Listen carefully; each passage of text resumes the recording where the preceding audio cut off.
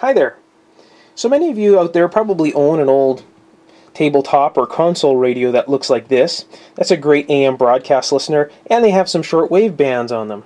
Well, when you listen to the shortwave bands, you probably hear stuff that sounds like this.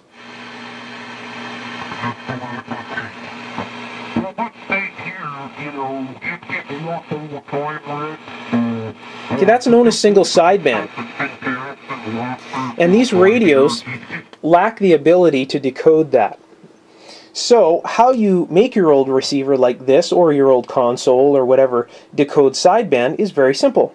Just go pick up a small signal generator from your local ham fest, or look online or wherever you want to find your signal generator from, and make sure that it does the RF frequencies so that it comfortably goes to, say, 30 megahertz. You can get old vacuum tube signal generators from Hamfest for almost nothing. You do usually have to recap them, just like this receiver's been recapped. But you normally have to do that, and away they go. They work really well. So you plug them in, turn them on, let them get warm so they stabilize, and then what you do is you hook the antenna of your receiver here to the input of your signal generator. So pretty simple. This is my signal generator here. It's pretty complex, but it does exactly the same thing as the small signal generator that you would buy does. And this is just here for example. This is what I've got on the bench right now. So this is the output of my signal generator. It's just coupled directly to the input of this receiver. Right at the antenna jacking, you insert a small amount of signal into the input of your receiver, and you can decode sideband. And I'll show you how to do that right now. So we can see we're just below 4 megahertz right here. Okay? So we'll turn the volume up, and we'll roll this to just below 4 megahertz.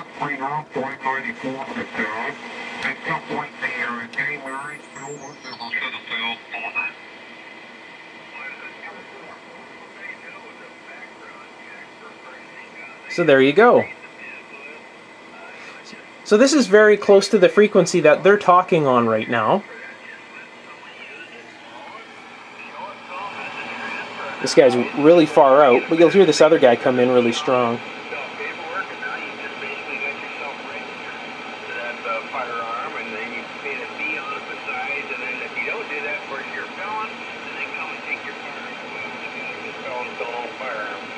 Well, not only that, there goes all your knife and gun shows. Bingo, they're gone.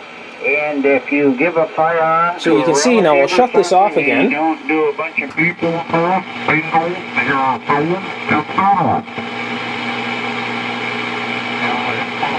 I'll turn it back on. So there you go. So if we tune down the band,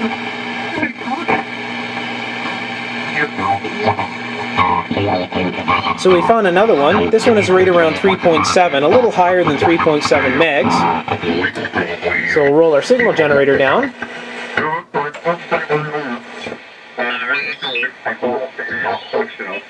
And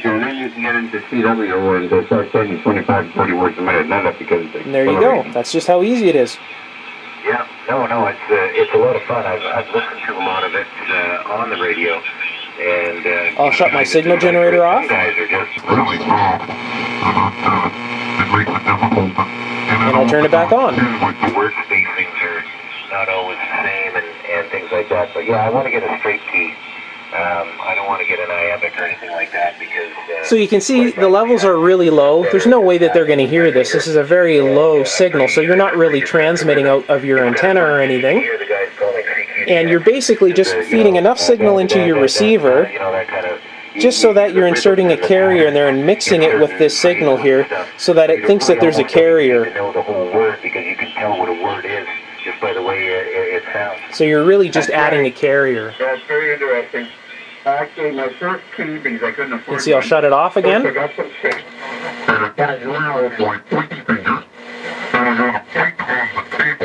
it back on again. You can see when I roll this off frequency,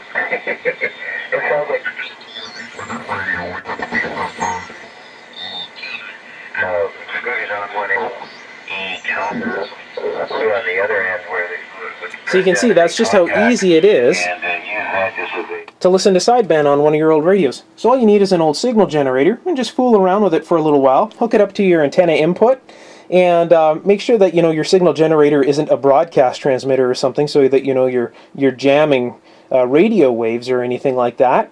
But you want just enough signal to come out of your signal generator to go into your antenna input, and mix it at that point, and away you go. And you can listen to sideband broadcasts on your old AM radio. Hope you enjoyed.